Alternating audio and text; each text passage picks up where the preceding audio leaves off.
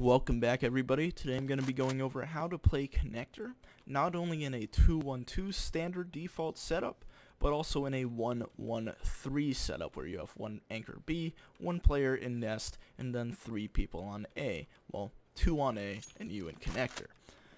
So standard 2-1-2 setup, you have to support your A player. So you're not only holding connector, but you're also watching Palace. You don't want to peek ramp, alright? You're just opening yourself up to angles unnecessarily. Your other A player is most likely going to be back here playing a passive angle, playing retake, or maybe on a gun round they're going to be up on default box, or even under balk. You have to be here to support your teammates' Palace. If they hear steps, or they're like, hey, I think somebody's Palace, you have to be there to mow them down.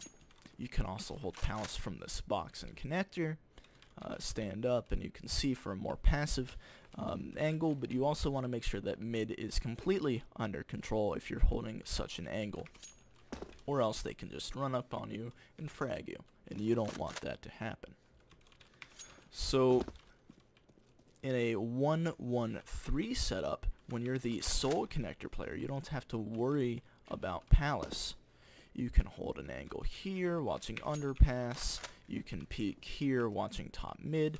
You can smoke yourself off by aiming in that corner and right-clicking, and you can still see underpass fairly well. They can't see you. You can see top mid fairly well. They can't see you that well. Obviously, this is not a one-way by any stretch of the imagination, and unless they have a top mid smoke down, just a weird connector smoke that nobody threw is going to look a little strange. So at least I know if I'm coming up underpass and the connector is smoked, and I know I didn't throw it or none of my teammates threw it, I'm probably going to spam right here from underpass because it's, somebody's probably staying there. But there's still a good chance that you can win that gunfight because the person has to go through all that thought process while you're just holding this angle. So now we're going to go over how to play around the common connector smokes. So there's 3 smokes that you're going to see. One can be thrown at the start of the round from the T side. You get up on this orange flower, jump throw it, and it lands in the middle of connector. So as a CT, this is actually a great smoke for you. You can still see the cat run up entirely. You can still get all that info, and you really want to make it hard on the T's getting map control. So you're going to want to get into the smoke and you can even flash through it because it's going to be harder for them to see it coming since there's a smoke down. And that flash would help a cat player or a window player re-peek mid if they're getting shot at. Another connector smoke that is common is from underpass. They aim about here. And here I can throw it a little bit better. And it smokes the middle of connector off right here. You can't do anything about this. You can throw a molly down, but one flash that you can throw, you don't have to be in this corner, but you're just going to throw it up a little bit too high.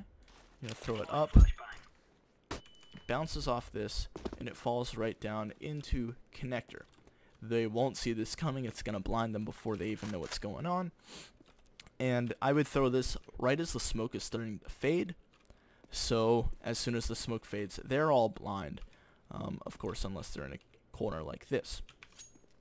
And then the third smoke would be a deeper jungle smoke, which can be thrown from underpass here, or of course back in a ramp. This lands, smokes off jungle. Now this means as a connector player, or just the overall stairs player, you are now in a 1vx situation. Doesn't matter that you have a teammate there or a teammate there, you are soloed off because of the smoke. Your teammates cannot help you. So you can molly this off and wait for a rotate, or again you could flash in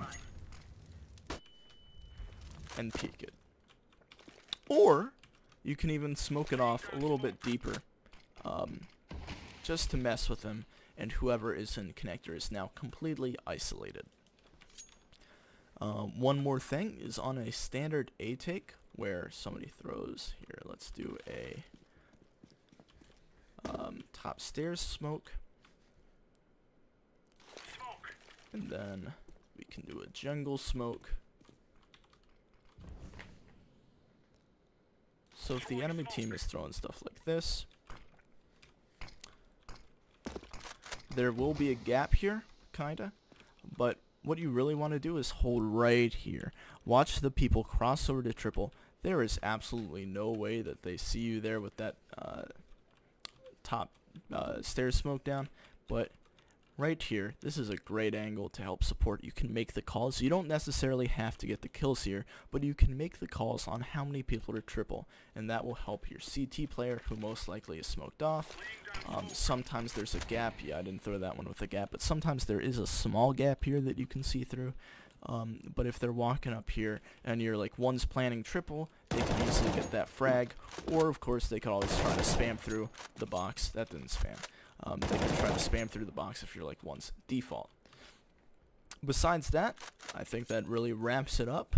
If you have any comments adding on to this, or a different pop flash, because I know this is pretty shitty, you can even aim that was way too deep, but you can aim a little higher, and that will flash a little bit better. But see, yeah, if you have any better pop flashes than that, please feel free to comment, and I will include them in a future video. Thank you all for watching, and have a good day.